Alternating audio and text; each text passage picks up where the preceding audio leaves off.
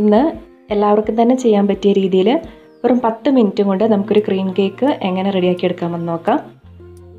നമ്മുടെ ഈ ഇൻസ്റ്റൻ്റ് ആയിട്ടുള്ള കേക്ക് റെഡിയാക്കുന്നതിന് വേണ്ടിയിട്ട് ഞാനിവിടെ 9 കഷ്ണം ബ്രെഡ് എടുത്തിട്ടുണ്ട്. നമുക്ക് ഈ ബ്രെഡിൻ്റെ സൈഡൊക്കെ ഒന്ന് കട്ട് ചെയ്തിട്ട് ഒന്ന് ഷേപ്പാക്കി എടുക്കണം. ആദ്യം നമുക്ക് ബ്രെഡിൻ്റെ ഈ സൈഡൊക്കെ ഒന്ന് കട്ട് ചെയ്ത് കളയാം.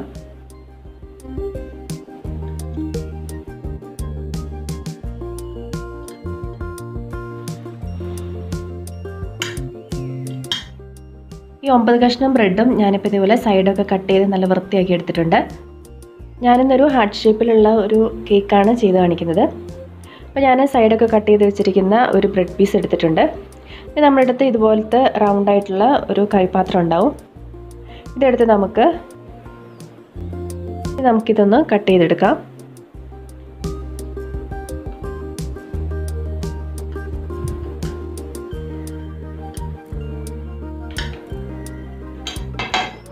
ഇതുപോലൊരു ഹാഫ് സർക്കിൾ ഷേപ്പിൽ ഞാൻ കട്ട് ചെയ്തെടുത്തിട്ടുണ്ട്. ഇതുപോലെ നമുക്ക് ബാക്കി ബ്രെഡ് പീസും ഇതുപോലെ കട്ട് ചെയ്തെടുക്കാം.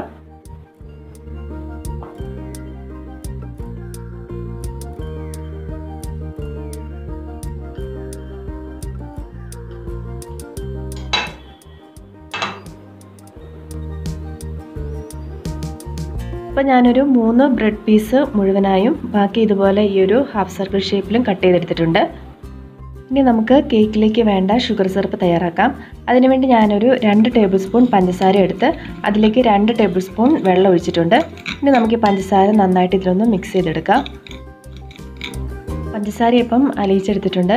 നമ്മളിതിലേക്ക് പൊടിച്ച പഞ്ചസാര ചേർക്കുകയാണെങ്കിൽ ഇതിലെളുപ്പത്തിൽ നമുക്കിത് മിക്സ് ചെയ്തെടുക്കാൻ പറ്റും. ഇനി ഇതിലേക്ക് ഒരു 1/2 ടീസ്പൂൺ വാനില എസൻസ് ചേർത്ത് കൊടുക്കാം. മിക്സ് ചെയ്ത് കൊടുക്കാം.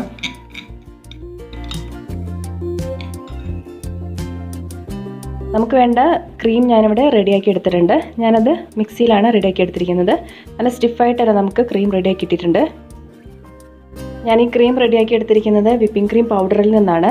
ഞാൻ 200 ഗ്രാം വിപ്പിംഗ് ക്രീം പൗഡർ എടുത്തിട്ട് അതിലേക്ക് 400 ml നല്ല തണുത്ത പാലൊഴിച്ച് മിക്സിയിലാണ് ഈ ക്രീം റെഡിയാക്കി എടുത്തിരിക്കുന്നത്. ഞാനതിൻ്റെ വീഡിയോ ഞാൻ ചെയ്തിട്ടുണ്ടായിരുന്നു. അപ്പോൾ അറിയാത്തവരാണെങ്കിൽ ആ വീഡിയോൻ്റെ ലിങ്ക് ഞാൻ ഡിസ്ക്രിപ്ഷൻ ബോക്സിലിടാം. അതൊന്ന് നോക്കുക. നമുക്കിനി ഐസിങ് ചെയ്യാം. അപ്പോൾ ആദ്യം നമുക്ക് കുറച്ചൊരു ക്രീം നമ്മുടെ ഈ കേക്ക് ബേസിലേക്ക് വെച്ച് നമ്മുടെ ബ്രെഡ് പീസസ് ഇളകി പോകാതിരിക്കാൻ വേണ്ടിയിട്ടാണ് ഇവിടെ തേച്ച് കൊടുക്കാം. പീസ് എടുത്ത് ഈ ഒരു ഷേപ്പിൽ വെച്ച് കൊടുക്കാം. ഇനി നമ്മൾ ഹാഫ് സർക്കിൾ ഷേപ്പിൽ കട്ട് ചെയ്ത് വെച്ചിരിക്കുന്ന പീസസ് എടുത്ത് ഇതിൻ്റെ 2 സൈഡിലും വയ്ക്കുക.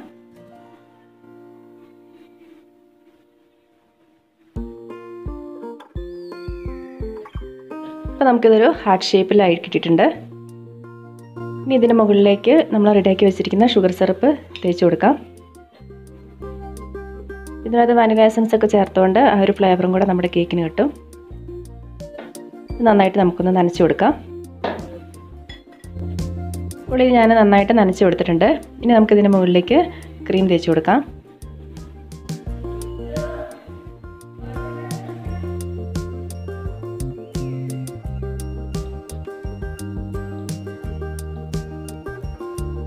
ഇപ്പോൾ ഫസ്റ്റ് ലെയറിലേക്ക് ഞാൻ ക്രീം തേച്ചിട്ടുണ്ട്. ഇനി ഇതുപോലെ നമുക്ക് സെക്കൻഡ് ലെയറും ചെയ്തെടുക്കാം.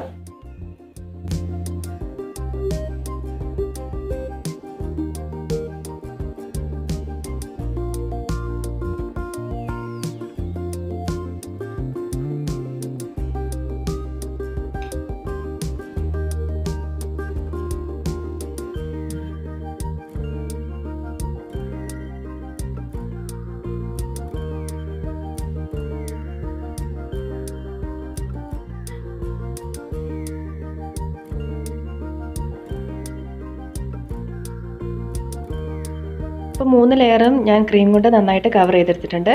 ഇനി കേക്ക് മുഴുവനായിട്ട് നമുക്ക് ക്രീം കൊണ്ട് നല്ലതുപോലെ ഒന്ന് കവർ ചെയ്യാം.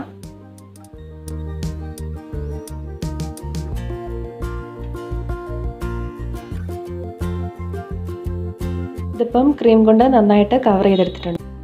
ഇനി ബാക്കി ക്രീമിലേക്ക് ഒരു 2 ടേബിൾ സ്പൂൺ കൊക്കോ പൗഡർ ചേർത്ത് നന്നായിട്ട് നമുക്കൊന്ന് മിക്സ് ചെയ്ത് കൊടുക്കാം. അപ്പോൾ നമുക്കൊരു ചോക്ലേറ്റിൻ്റെ ഒരു ഫ്ലേവർ കിട്ടും.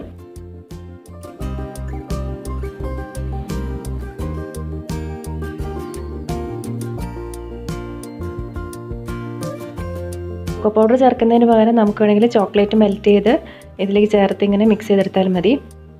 ഇനിയില്ല ചോക്ലേറ്റിൻ്റെ ഫ്ലേവർ ഇഷ്ടമില്ലാത്തവർക്ക് വൈറ്റ് ക്രീം തന്നെ തേച്ച് കൊടുത്താലും മതി. ചോക്ലേറ്റ് ക്രീം വെച്ച് നമ്മുടെ കേക്കിലേക്ക് നമുക്ക് ഒരു ലെയറും കൂടെ ക്രീം തേച്ച് കൊടുക്കാം.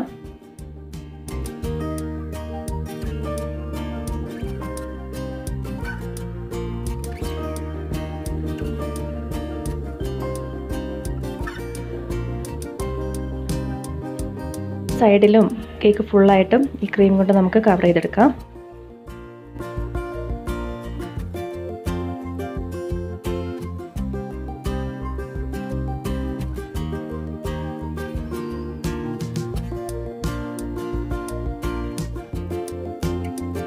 ചോക്ലേറ്റ് ക്രീമും കൊണ്ട് ഞാൻ നന്നായിട്ട് കവർ ചെയ്തെടുത്തിട്ടുണ്ട്.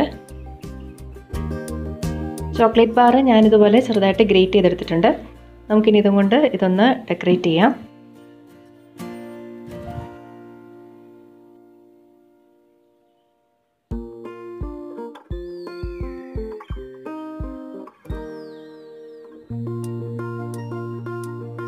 കേക്ക് മുഴുവനായും ഞാൻ ഗ്രേറ്റ് ചെയ്ത ചോക്ലേറ്റ് വെച്ച് കവർ ചെയ്തിട്ടുണ്ട്. ഇനി ബാക്കിയുള്ള ക്രീം ഞാനൊരു ഐസിങ് ബാഗിലേക്ക് നിറച്ചിട്ടുണ്ട്. നമുക്ക് ചെറിയ ഫ്ലവേഴ്സ് വരച്ചു കൊടുക്കാം.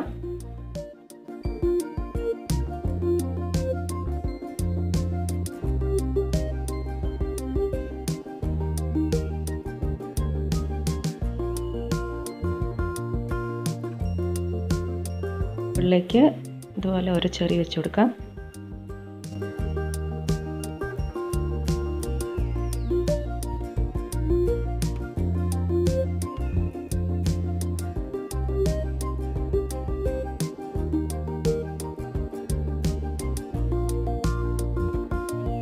ഞാൻ ക്രീം കൊണ്ട് ചെറിയൊരു ഡെക്കറേഷൻ കൂടെ കൊടുത്തിട്ടുണ്ട്. ഇനി നമുക്ക് ഈ കേക്ക് ഫ്രിഡ്ജിൽ 1 മണിക്കൂർ വെച്ച് കൊടുക്കാം. 1 മണിക്കൂർ വെച്ച് കൊടുക്കുന്ന ആ സമയം കൊണ്ട് നമ്മുടെ കേക്ക് ഒന്ന് നല്ലതുപോലെ സെറ്റാവും. അതിൽ ക്രീമൊക്കെ നന്നായിട്ട് നമുക്ക് സെറ്റായിട്ട് കിട്ടും. അപ്പോൾ 1 മണിക്കൂറിന് ശേഷം നമുക്കിത് കട്ട് ചെയ്ത് ഉപയോഗിക്കാവുന്നതാണ്. അപ്പോൾ വളരെ സിമ്പിളായിട്ട് ചെയ്തിരിക്കുന്ന നമ്മുടെ കേക്കിൻ്റെ റെസിപ്പി എല്ലാവർക്കും ഇഷ്ടപ്പെട്ടെന്ന് വിചാരിക്കുന്നു. ഇഷ്ടപ്പെട്ടെങ്കിൽ ലൈക്ക് ചെയ്യാനും ഷെയർ ചെയ്യാനും മറക്കരുത്.